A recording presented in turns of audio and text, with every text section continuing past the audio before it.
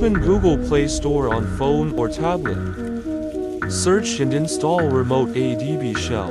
It's used to send debug command to your remote Android TV device.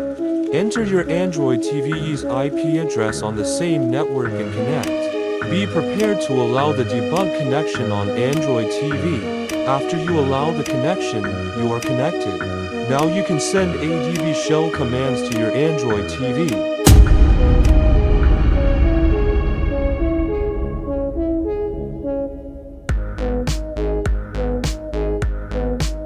Now I'm sending this command to disable default Android TV home launcher and use an alternative one. If you see this message, your default Android TV home launcher is disabled. Now when you press home button or restart your TV, it should boot directly into alternative home launcher. Open settings with any alternative home launcher. Go to apps. See all apps. Show system apps. Find Android TV Home and enable it.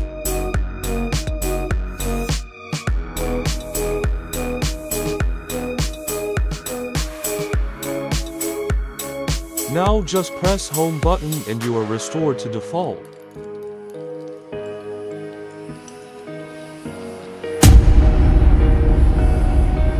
Open settings with any alternative home launcher.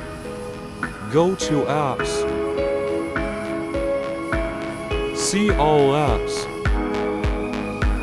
Find Google TV and enable it.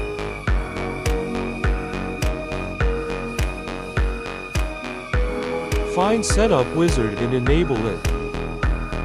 Now press Home to restore to default home launcher.